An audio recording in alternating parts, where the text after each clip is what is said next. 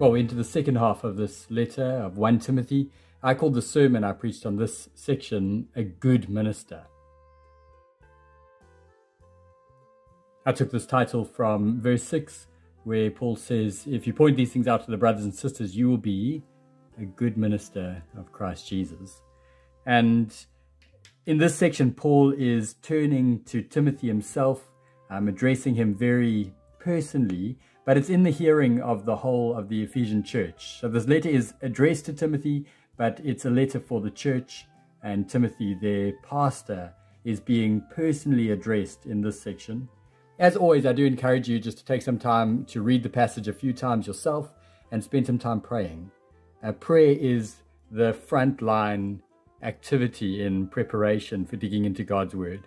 We want to ask God by his Spirit to give us ears to hear him speak. In this letter, salvation of sinners is right in the spotlight. We've seen this in chapter 1, verse 15, and chapter 2, verse 3 and 4, and a number of other places where Paul is just saying to Timothy, you need to keep this truth at the center of everything that you do to be a good minister.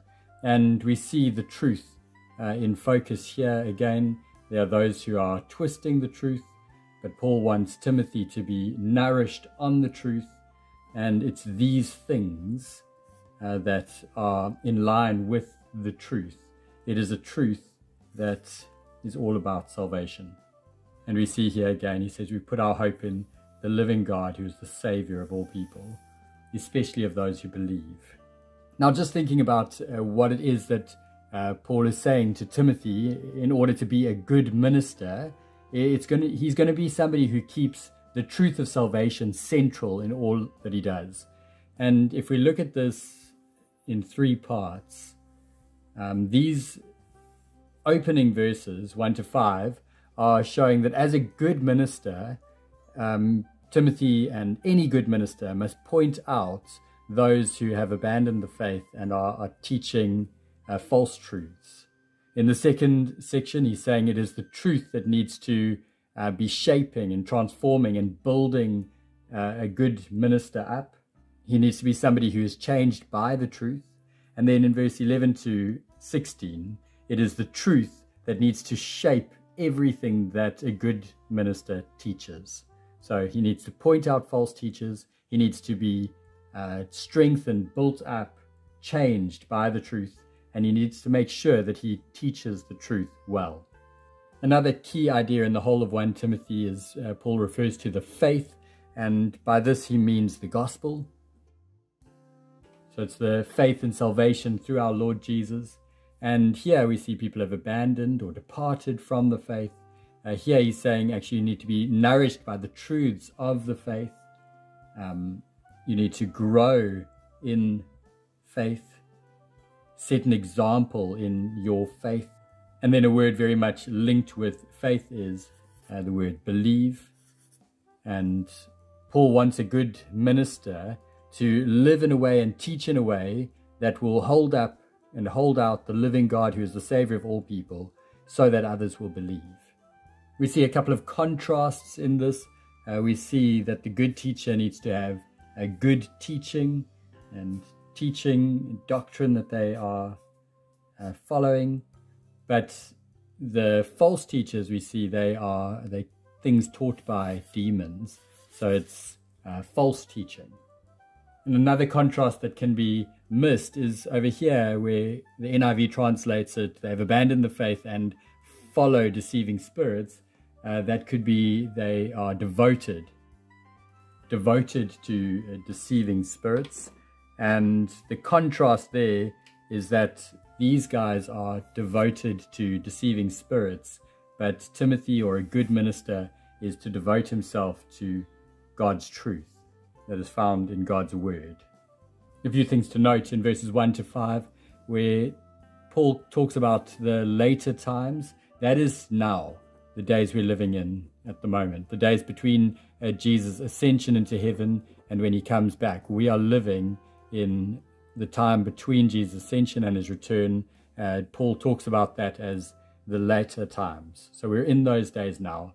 Now he says here, the Spirit clearly says, we aren't told exactly how the Spirit told him this, but if you want to go and cross-reference Acts 20, verse 23, where you see also the Spirit had given Paul a message.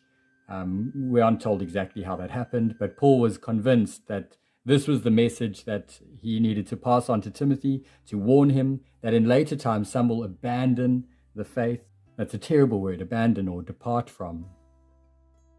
And they'll follow deceiving spirits.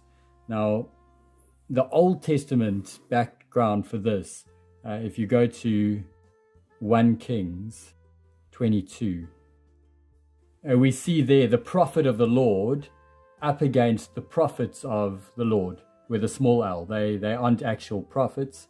And there we hear the terrifying words that the Lord says, I will put a lying spirit in their mouths to tell the king what he wants to hear, which will actually lead to his destruction.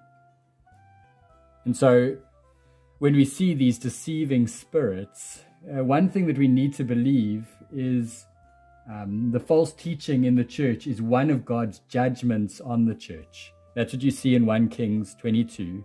These lying spirits are part of God's judgment. So false teachers coming in and teaching these things are a part of God's judgment on the church for not holding tightly to the truth. We have to believe this if we believe in the sovereignty of God. And so we need to pray that we won't be a church who fall under God's judgment, but rather we will be a church who continue to rejoice in and hold tightly to the salvation of sinners through Jesus. That's the truth we want to keep holding tightly to.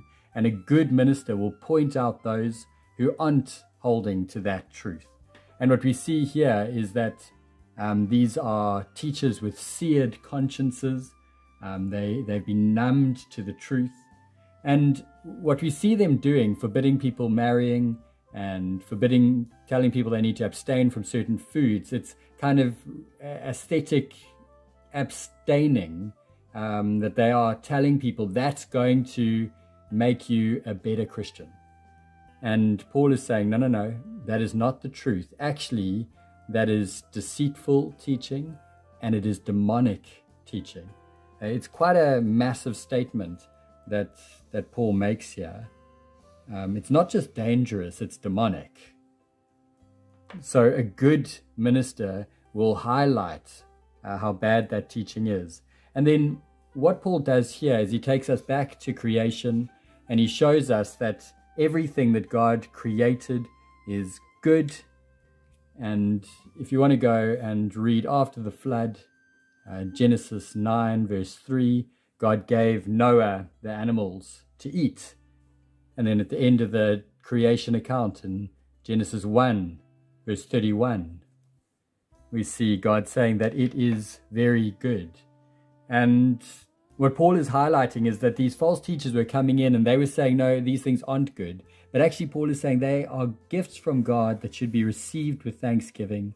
He says it twice, received with thanksgiving, because it is consecrated by the word of God and with prayer. We receive these gifts with thanksgiving because we understand them through God's word. We know that they've been given us by God, and so we give thanks for them through our prayers. And so Paul is saying to the good minister Timothy, show those who aren't holding tightly to the truth, those who are teaching false truth.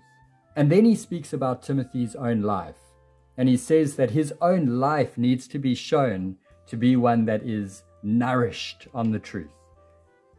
So he says nourished on the truth, and he says built up, so train yourself to be godly. A good minister needs to show that the truth actually changes him. Now in verse 9 here we see a trustworthy saying. We've seen two of these already. The first one was there in chapter 1 verse 15. Christ Jesus came into the world to save sinners. The trustworthy saying, as I understand it here, is not actually what follows in verse 10, but it's pointing back to what's just come in verse 9, particularly this godliness has value for all things. And he's saying, actually, if you are a godly minister, that'll make you a good minister, because it will show that this truth that you believe, this truth that you are teaching, actually is doing a work in you. It's making you increasingly godly. We saw that at the end of chapter 3, that the truth should be seen in our godly living. And that needs to be modeled by the good minister first. And this godly living, Paul says, holds promise for both the present life and the life to come. So our living shows in a tangible way how our salvation is at work within us, and in a sense shows that we are guaranteed that life to come. It's not because of our godliness. We only get the life to come because of Jesus. But if Jesus has truly saved us, we will become increasingly godly, giving proof that the life to come is truly ours. And so Paul says that is why we labor and strive, laboring and striving, because we have put our hope in the living God, who is the Savior of all people, especially of those who believe. A good minister wants people to believe. And so he will be somebody who commands and teaches the truth. And we see a number of different ways that Paul speaks about this here. So he says command and teach, but also set an example. So it's not just the verbal proclamation, but also living the truth in speech, conduct, love, faith, and purity. And then he says, devote yourself to the public reading of Scripture. He says, be diligent in these matters. Give yourself wholly to them so that people may see your progress. As a good minister is rejoicing in his salvation through Jesus, he wants others to know this. That's why he's laboring and striving. So he commands and teaches these things, setting an example by his life. And here he is devoted. He's not like the false teachers, devoted to things taught by demons. He's devoted to what has been taught in the Scriptures. It's God's truth that he's devoted to. And so he diligently gives himself wholly to this glorious work of making this truth about Jesus known. And he wants people to see his progress. Paul says here, don't let anyone look down on you because you're young. Timothy was probably in his late 20s, but most likely his early to mid 30s. And by saying all of these things, talking about Timothy's way of life, he's saying, let your life be a life that causes people to look up to you, not look down on you. And as they look up to you, that will cause them to want to listen as you command and teach these things. All these truths that you're learning from Scripture. Give yourself to this wholly and let people see your progress. I started by saying that this is a very personal section, and you can see that by all the yous and the yours and the yourselves that Paul uses in this section. So he's very much turned to Timothy. It's as if his hands are on Timothy's shoulders, and he's giving some vital input to this young minister to help him to better lead this church. And throughout this section, we see what are called imperatives. So those are verbs that are commands, and there are a whole number of imperatives throughout this section.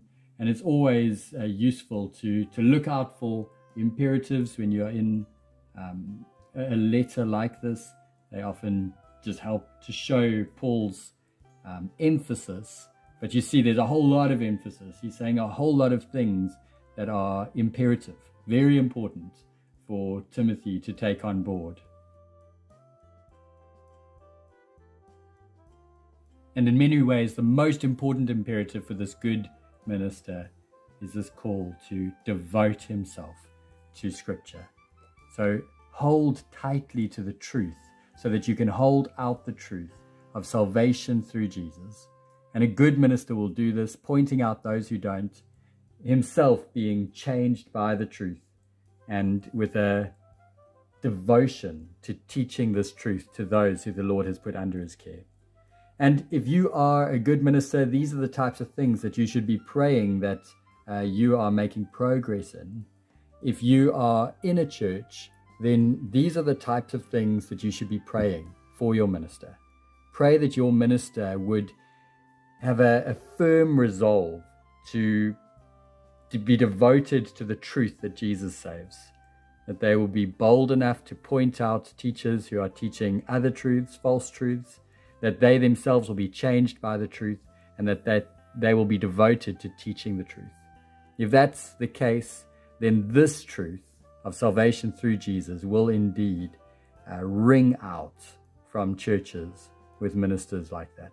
And so let's be praying for good ministers in churches across the globe so that God would be glorified in his church. Well, God bless as you dig in further.